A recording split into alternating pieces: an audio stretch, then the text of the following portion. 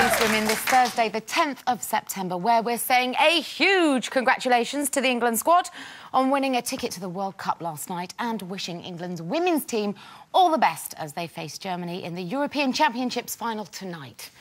And helping me, Kate Thornton, kick off my brand new Loose Life this lunchtime, it's Lisa Maxwell, Carol McGiffin and Sherry Hewson.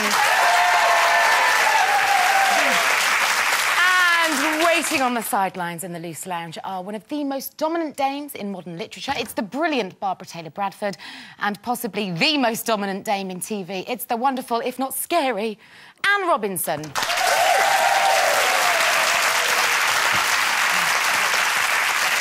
OK, coming up today, we're talking separate beds, banning booze ads and asking, is Paris Hilton right to say life's too short for blending into the background?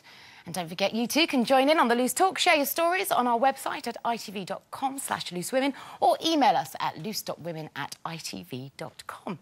But first, can I say what a relief it is to be here after months of keeping this job quiet for a start, which was the hardest thing. But thank you, ladies, for having me. Welcome along, Kate. Yeah, thank you. Doing?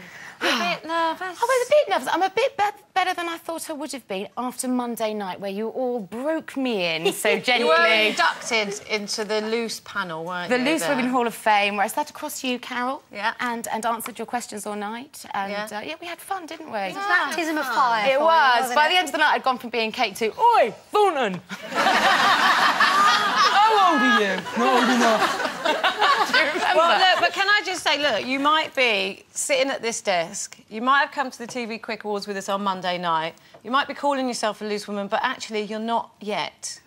What else are you going to do to me? Because you're not a loose woman until you've got... There you go!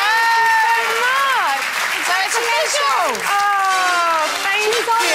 It's official! It is official. Look, the England team got their pass to the World Cup last night, and I get my Loose Women mug today. You seem very calm and cool, don't you think? Oh, thanks, Sherry. I think she's been on telly before. It's the gin.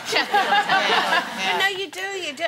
Fantastic to come on and look at you. And you've been being a mum, haven't you? You've done mostly that. You know what it's like. You've had children yourselves, except Carol, who can't stand them.